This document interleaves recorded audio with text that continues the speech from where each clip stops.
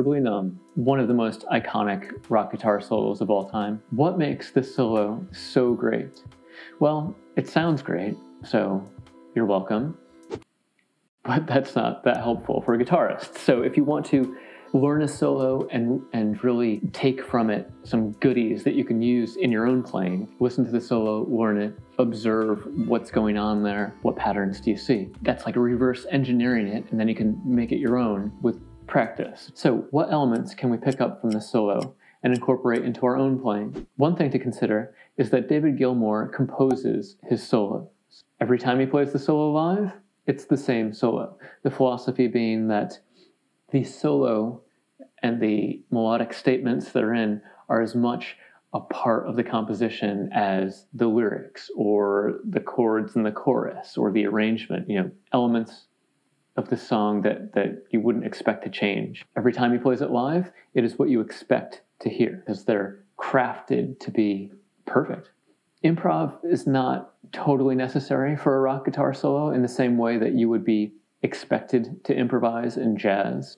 Jazz guitarists are not playing the same solo every night. Another element heard here that is perhaps more synonymous with jazz guitar playing is chasing the chords. Again, there's a reason this sounds so perfect, that the notes sound so intentional, and that's that he is playing shapes, arpeggios, scales that would spell out the underlying chord rather than just choosing a blues scale and blasting off. Target notes. What are they, and why are they important? If you like the sound of chasing chords, playing target notes will help you get there. Technically, any note related to the underlying chord that you intentionally resolve to or emphasize can be a target note. But observe the notes David Gilmour plays when the chord changes occur. They are very well thought out. In the opening of the solo, on the D chord, David Gilmour plays an F sharp. So a D chord would be D, F sharp, A, so the note he plays is the third in the D chord. D, F sharp, A, 1, 3, 5. Later in the solo, over the G chord, David Gilmour hits E, resolving down to D. The G chord is G, B, D, and E is the sixth in G. G, B, D is your triad. 3 is a chord tone, and 6 is a non-chord tone. Simply put, this resonates with the listener in a way that you could say is more melodic than just blasting off. The note choices and phrases sound right because they are right. Phrasing. So we had composed solo, chasing chords, and third, phrasing. He has such great phrasing. You hear that a lot, right? Are there spaces in your solo? Or are you just playing continually and not allowing any spaces for your listener to absorb the melodic statements that you're making? Kind of like feel, it's hard to define, but you know it when you hear it. You know great feel when you hear it. You know great phrasing when you hear it. A phrase, interestingly, is determined as much by the space between the phrases as the phrase itself. So things to consider here would be, on what beat is he starting? Is it a downbeat or upbeat? Is it a strong or a weak beat? On what beat is he ending? Is it a downbeat or an upbeat? How long is the phrase? Is it a measure? Is it half a measure? Is it 2 measures? Is it a series of eighth notes? Is it half notes? Is it syncopated? What is the rhythm or the pattern in time? There's a lot that would determine phrasing or good phrasing. To a degree, unfortunately, it's like you have it or you don't. That's a bit of an overstatement, but it's hard to teach phrasing. Here's another element. He restates phrases. If you play an idea once, that's nice, but if you restate that idea, it becomes something more. It becomes recognizable. It becomes a motif, a melodic motif, or a recurring theme in music. So A-B-A-C being probably the most common melodic motif, and you'll hear that a lot in like verse and chorus melodies because it just resonates so much with us as listeners. It's very pleasing to hear a statement, have like a secondary statement that is appropriate, and then hear again the first statement, and you bookend this in a way. And they're often variation, like subtle variations. And then for your C phrase, A, B, A, C, you would take it somewhere else. It's effective and common in songwriting, and it's also effective when you're playing a guitar solo. You just might not think to do it, but it really resonates with audiences, and it's a great way to start your solos. There are other elements here that are more approachable than concepts like phrasing and chasing chords and composing solos, phrase motif. There are other more actionable elements here, like release bends, crunch bends, low bends, big bends, not just bends of a half step or a whole step, but bends of a third, a minor third. On their own, these things are not exactly soloing revelations, but sprinkle them throughout your solo and nuance. Oh man, the way he played that it spoke to me. I felt those notes. And think about this. If you were to take those elements out, if you were to take out string noise and harmonics and mutes before the bend or before the phrase, if you were to take those things out, you'd really notice it. If you totally own these nuanced elements, these little tasty goodies, and you can very easily incorporate those into your solos, your soloing does take on another dimension. He's also using a ton of effects. David Gilmour is known to have one of the more complicated guitar rigs, the more elaborate guitar amp pedal rack mount setups in the industry. Before you keyboard warriors start in with, actually, it's all in the hands? Yeah, okay, fine, great. That is true. To an extent, that's true.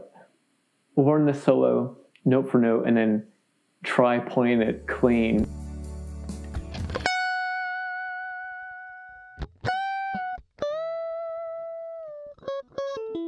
I mean, you know. So let's break this down. If you're going to talk about the guitar solo, you have to talk about the platform he has for the guitar solo, which is the chords. So it's in the key of B minor, establishes B minor right in the intro. 2 bars of B minor before the verse enters, and we play B minor again. Goes down to A, goes down to G, and the bass passes by F sharp, but doesn't really spell out the chord, to E minor, and then back to B. So notice how it bookends here. 1 minor, flat 7, flat 6, 4 minor, and back to 1. So that happens 3 times. And then the chorus. So the first 8 bars of the chorus happens twice. The chorus technically modulates to D major. B minor and D major are relative, so it's kind of hard to tell, but since there's no B minor played for about a minute and a half, it's pretty solidly establishing the tonic as D rather than B minor. So A is 5, D is 1, A is 5, doesn't really play B minor, doesn't really spell out the chord, it's more of a bass playing the passing tones. Then C is flat 7, modal interchange chord from D mixolydian. G, chromatic approach from B back up to C again, G again. So in the key of D major, G is 4, and C is non-diatonic, not in the key. The ending of the chorus is A, C, G, and back home to D. 5, flat 7, 4, 1. Again, the chorus starts and ends in D, much like the verse starts and ends in B minor. Then DS brings you back to the verse. And our solo number 1, is over the chorus with no repeats. So it's an 11-bar phrase. The first solo, David Gilmour is improvising over the chorus. In the second solo, he's improvising over the verse. Notice how it feels when that chorus hits and that song like blooms. The effect that has on you. It's more than just the harmonic analysis. So what's going on there, what makes it so uplifting, is that it's hitting the relative major.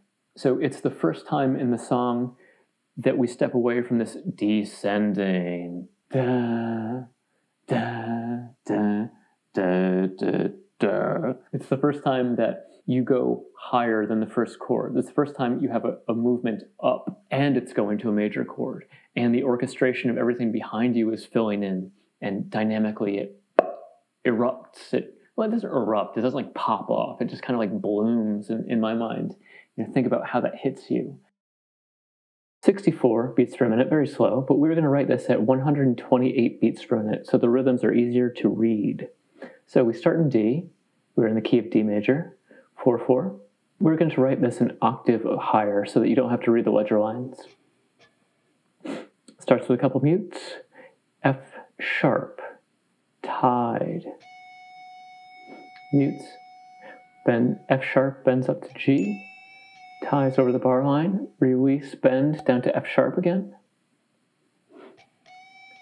D bends up to E, carries over to the next measure, and the chord changes to A. And that E carries over to A. So the D is one chord in the key of D. F sharp is the third in D.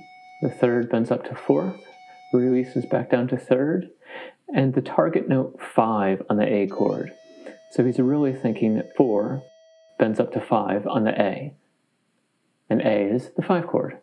We release the bend to D, first of many quarter note triplets.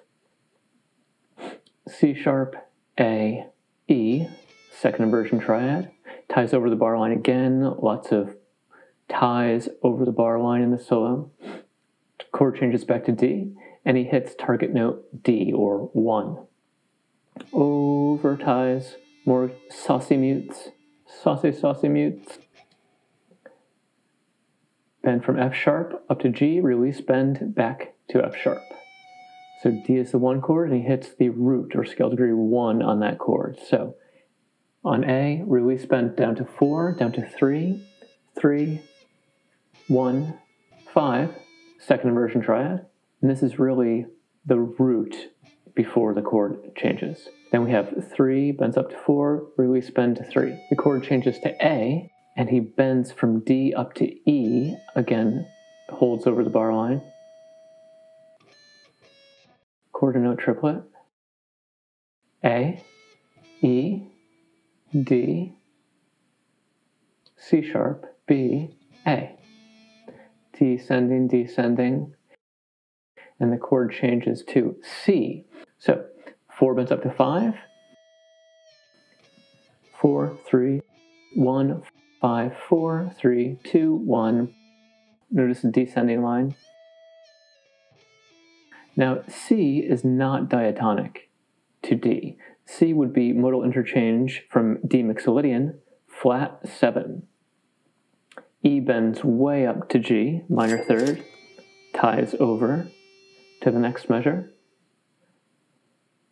G, F, E, D, mute, F sharp, G. So 3 bends up to 5,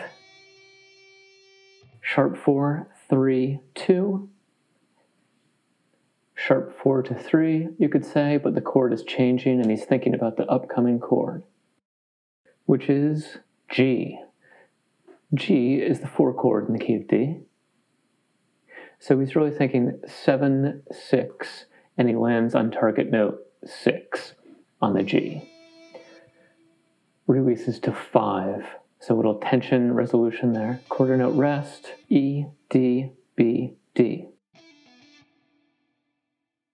E, F, tied over. So E is 6 on G, releases to 5, 6, 5, 3, 5, 6, 7, and then he's thinking about the chord changing back. G is 4, chord changes back to C. And that note, that F sharp hangs over, and he bends that up to G. Mutes, mutes, mutes, mutes abound. G, F sharp, E, D, B, G. Descending, descending, descending quarter note triplets. So the chord changes to C, non-diatonic, flat 7, and he hits sharp 4 up to 5. So this F sharp is really leading into the next measure. 5, sharp 4, 3, 2, 7, 5. Notice he does not hit the root there. Sharp 4, 5 is very bluesy flavor on this. He hits D, D, on the G chord, C, natural, B, C, natural, B, A.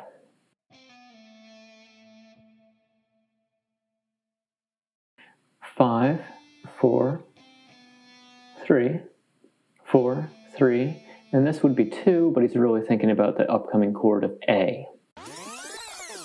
Chord changes to A, and he hits A.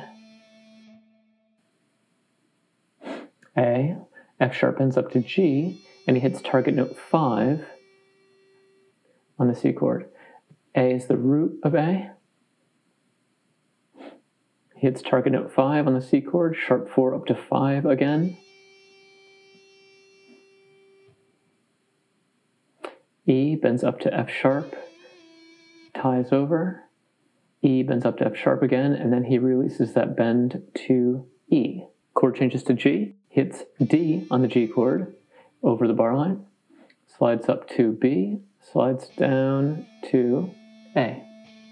F sharp is 4, 4, back to 3, target note 5 on the G chord, 3, 2, to D, target note 5 on the D chord, and he slides down. D is scale degree 5, and these are the chords. Good stuff. So, how do we practice these elements so that we can incorporate them into our own playing? The first one was composing solos. Just go for it.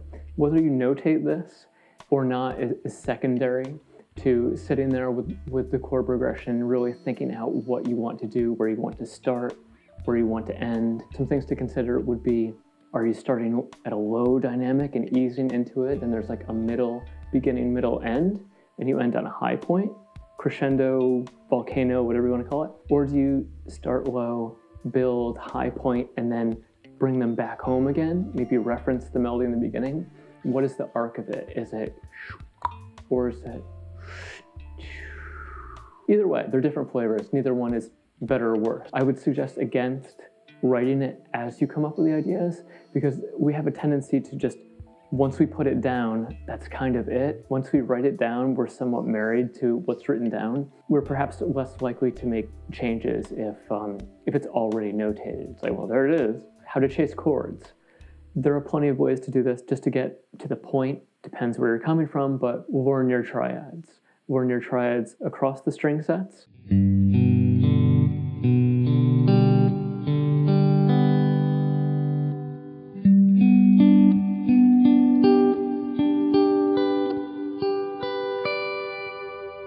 You can see how they invert well by doing that. And then learn them along string set. DGB is kind of the sweet spot.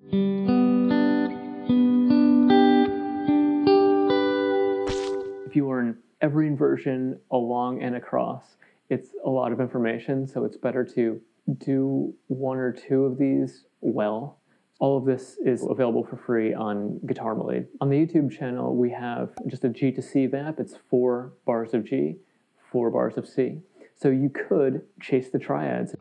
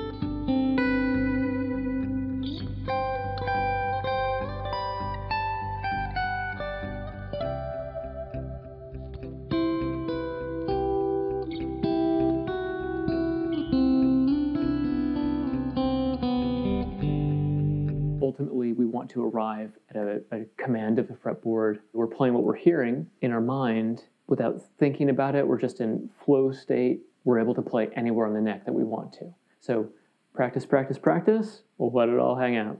How do you practice restating? A good exercise would be just choose a key, choose a tonality or a scale, and just with a drone note, improvise A, B, A, C patterns. So if it's E Lydian, okay.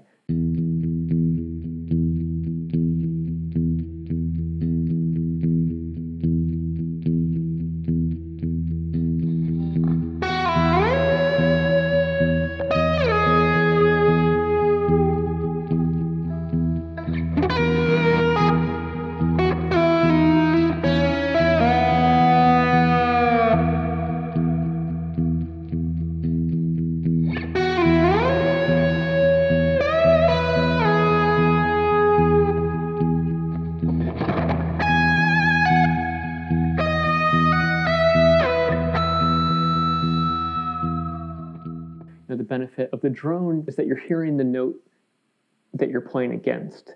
You're hearing the note that gives you the context for the notes you're playing. Improvise basic phrases. One phrase, replay it in your mind. Another phrase, first phrase again. We're working on recalling that, maybe taking some liberties with it. And then fourth phrase, take it somewhere else. Phrasing.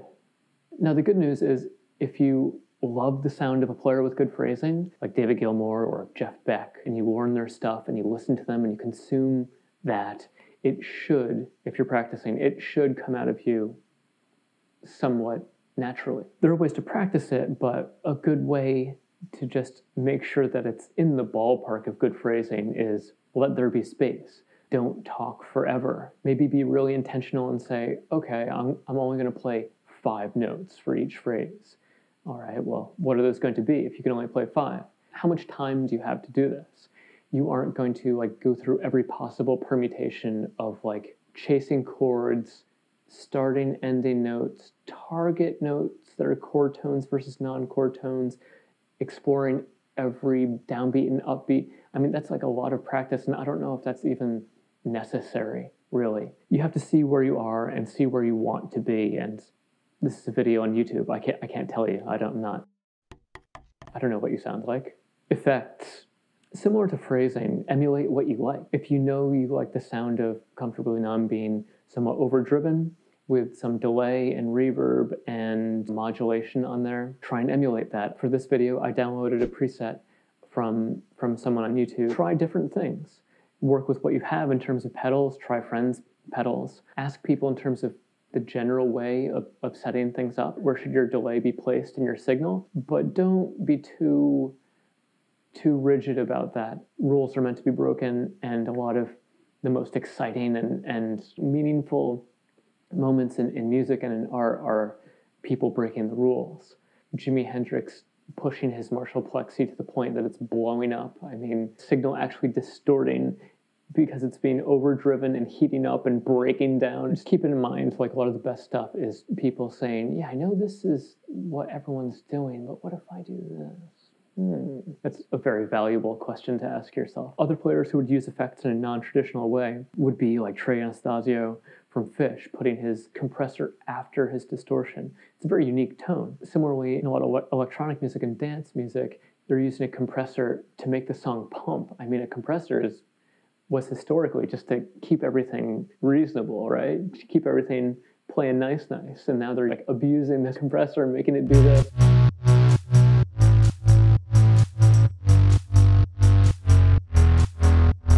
Notice how that feels. I mean, it sounds awesome. And if they weren't doing that, it would lose so much, that kind of music would lose so much of its impact. What else?